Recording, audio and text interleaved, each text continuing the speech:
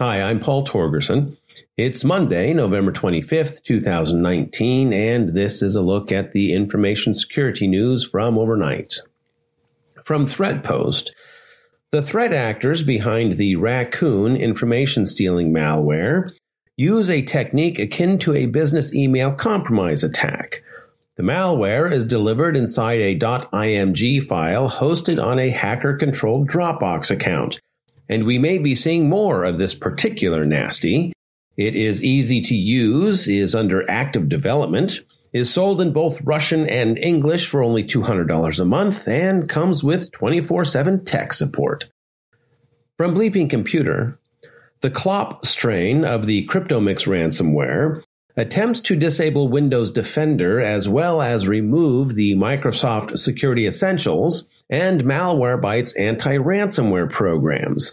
This is the same ransomware that partially crippled a French hospital earlier this month. More details in the article.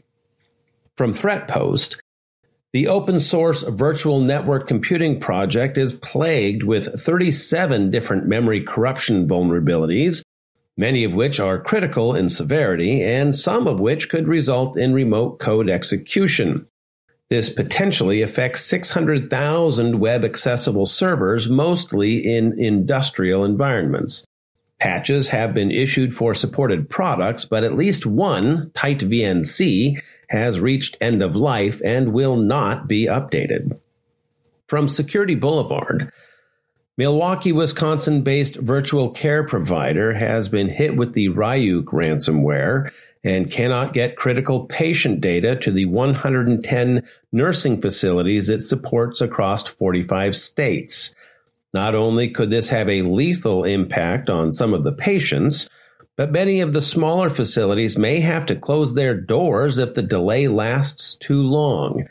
Paying the $14 million ransom is not an option. And last today from Bleeping Computer, security staffing firm Allied Universal has been hit with the Maze ransomware. After missing the payment deadline, the threat actors behind the infection published almost 700 megabytes worth of data, which they claim is only 10% of the total files stolen. The rest will be released if the new payment deadline is not met. That's all for me today. Have a great rest of your day, and until tomorrow, be safe out there.